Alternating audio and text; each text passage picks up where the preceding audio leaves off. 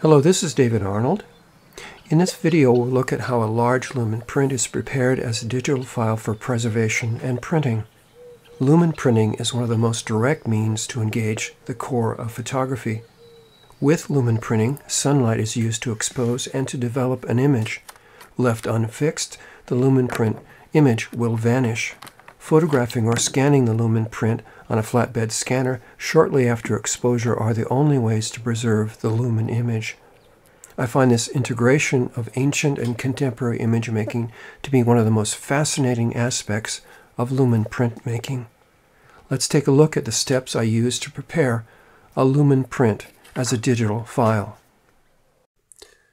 I have a very good scanner, an Epson V750. However, the maximum size for scanning any artwork is 8.5 by 11 inches. To scan larger works of art, such as paintings and other large prints, it's necessary to scan them in segments. You can see 6 different segments of a 16 by 20 Lumen print here before us, and I have them open in Adobe Bridge. And I'm going to be merging them into one document. And Adobe Bridge and Camera Raw have a very good feature for doing that. So I select all of them, and then I click on the Load Camera Raw, and here we're in Camera Raw. So I select all, so Command A or Control A, and down here in the corner there's a little 3 dots, and you click in here, and I go to Merge to Panorama, and that will combine these 6 scans into one file, and it doesn't take too long, and there we have it. So it did a very good job, and it's provided an automatic adjustment to it. So I go ahead and merge it, and it's saved as a DNG file, and there it is. So I can make some adjustments here. Like I'm going to bring the highlights down, and I'm going to bring the clarity up, texture up, and then I'm going to open it into Photoshop, or I'll do some retouching of this Lumen print. We have our Lumen print open now in Photoshop. And my first step will be to rotate the image to a vertical configuration. So I go to Image, Rotation, Counterclockwise 90, and there it is. And my next step will be to duplicate the layer here. It has all the original information. I highly recommend doing this every time that you do any retouching. Always do it on a duplicate layer to preserve the original information below it in case you need it. So let's blow this up and take a look at it.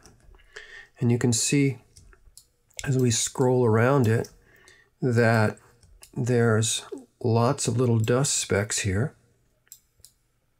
So we're going to get rid of those with a dust and scratches action.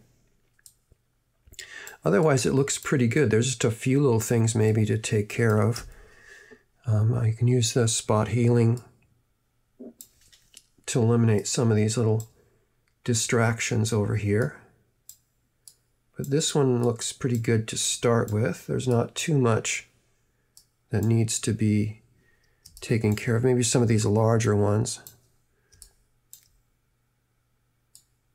But I'm not going to take up too much time clicking around the image, but you can see it's really interesting effects with the Lumen print, with the petals and the grass heads and the colors that are generated on black and white paper from the moisture and from the light and from the chemicals that are present in the organic material. It's really remarkable.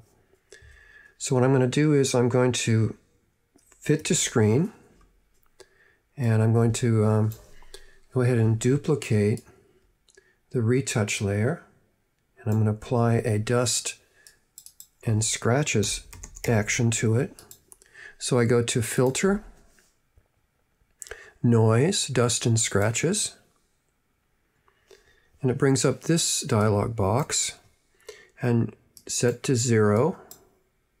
You can see the little white dots that are in there, all the little problems that are just be impossible to retouch out. So test it out, pull up the radius till they start to disappear, and then bring up the threshold, which will give it a little more texture to the image. And that looks pretty good. Okay, so hit OK. Now let's apply this filter to the entire image. And what it's going to do also, it's going to get rid of, you can see all the dust spots, but it's also knocked down some of the spectacular detail in the grass seeds and also in the blossom. So we're going to bring those back and they're just below us here in this layer below. So we're going to bring them back into the image using a layer mask. So I'm going to fit to screen again, and I'm going to select the petals and the stems and the grass seed. So I'm going to use the object selection tool, and it's set to Object Finder. And this is a new feature in Photoshop 2022. So I'm going to go ahead and select around it like so, and very easily it will find those objects and select them. There it is. So it did a really good job, you can see, getting all of the important information in the file. So what I'm going to do is click on the dust, and I'm going to click on this button down here, and that's going to load a layer mask like so. Now with a layer mask, you can see that it's where there's black, it will reveal the layer below. So what I want though is the opposite of this. I want the detail, and this is going to keep the detail in the background. I want the detail in the poppy petals and in the grass seeds. So I'm going to flip that by doing an inverting this layer mask. So doing a Command I inverts it like so, and you can see the edges of it. Let me turn it back so you can see the viewpoint there. So you can see that it's brought back the detail in the petals. That's the object selection. The object finder is working there, so I'm going to turn that off. There we go. But you can see the really incredible detail that's there, and I've knocked out all that dust and scratches that were so distracting before. I'm going to go ahead and apply a slight blur to this selection here. So I'm going to go ahead and let me hold on my Option key so you can see what it's going to do. So I go up here to Filter, Blur, Gaussian Blur, and you can see how it's blurring the edges a bit. I want to just give it, kind of feather out a little bit so there's not a sharp edge along the background there. And hit OK. And then I'm going to go back and you can see what it looks like. So it looks really good. So I'm going to make another duplicate layer. So I'm going to hold down my Option key and go to these little submenu flyout, Merge Visible, and that creates another layer, brings everything that all the steps I've been doing here into this one layer. And this is going to be my retouch 2. This will be the final retouch layer. So I'm going to look, there's some little bits in the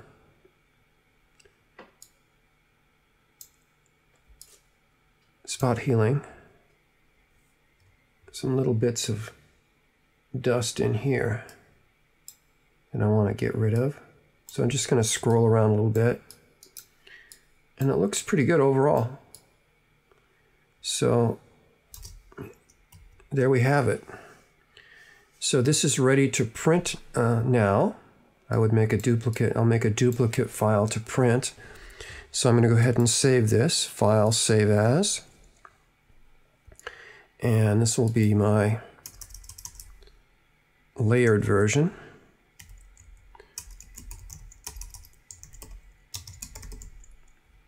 save it. And I'm going to duplicate this. And I'm going to flatten it. Flatten image. And I'm going to save it. It's going to be the Poppy 1.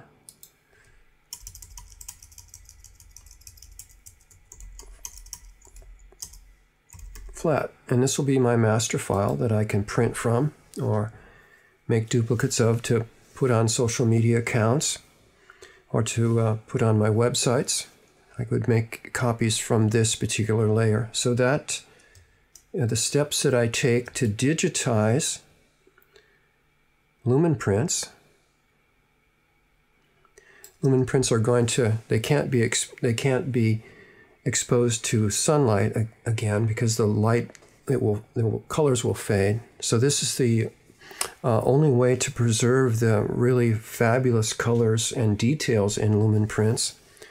I can fix these images, but the colors will dramatically shift. It creates an interesting fixed print, but it's not the same as having this brilliant orange and that we see in the really deep browns that we see in this, and the purples and magentas that come through from the photographic paper. That would all disappear.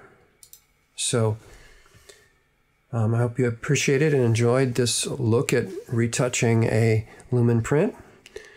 Thank you so much.